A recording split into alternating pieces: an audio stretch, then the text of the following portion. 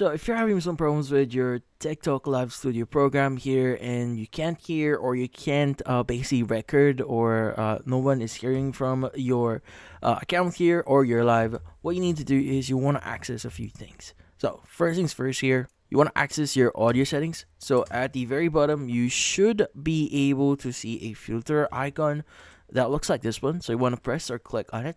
And from here, you want to access the setting that you may want to fix here. Like for example, if you're having problems with your microphone, you want to go and click on the gear icon you see at the right side here, just next to your microphone, and you want to go to general settings. And you just need to make sure that your primary microphone is selected in here. So you can go and just make sure that the correct microphone that you want to use is selected in here, and also just make sure the volume for it is not too low. Now, you can go and click on save here, and you can also add other things like noise suppression, convert to mono, audio offset, you want to add that.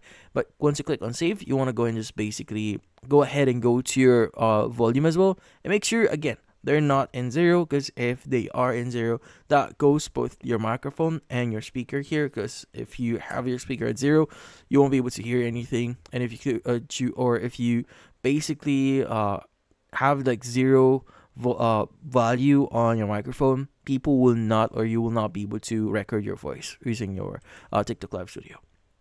So yeah, so if you're still having some problems and you're generally speaking here, it's not working properly, well, the best thing that you could do here is to try restarting TikTok Live.